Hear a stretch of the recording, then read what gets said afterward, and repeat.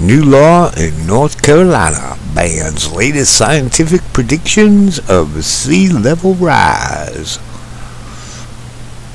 A new law in North Carolina will ban the state from basing coastal policies on the latest scientific predictions of how much the sea level will rise, prompting environmentalists to accuse the state of disrespecting climate science.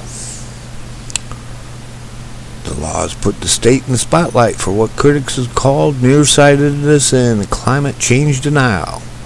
But the proponents said the state needed to put a moratorium on predictions of sea level rise until scientific techniques improve.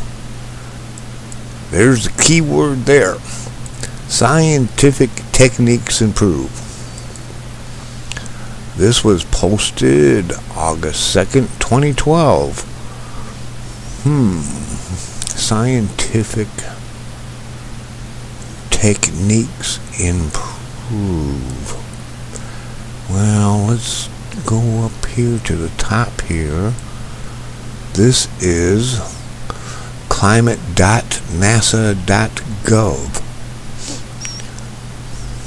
Over here, by my mouse, is a chart on sea level rise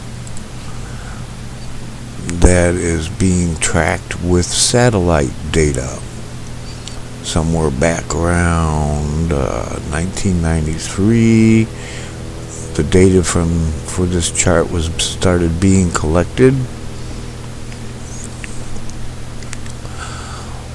with the use of satellites, presumably because NASA finds that relying on tidal recordings isn't quite as accurate as data from a satellite. Over here, you can see the acceleration rate.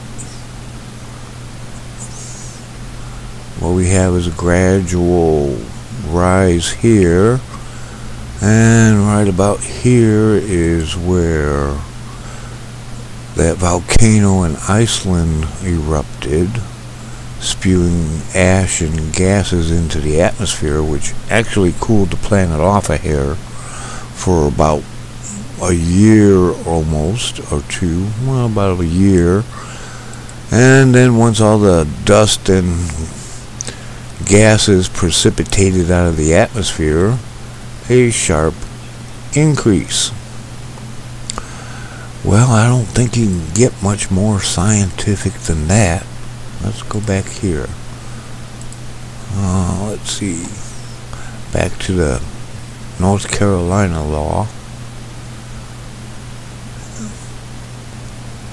Moratorium on predictions of sea level rise until scientific technique improves. Well, I guess someone needs to tell North Carolina about NASA. This is Vengeance from 1979, signing off.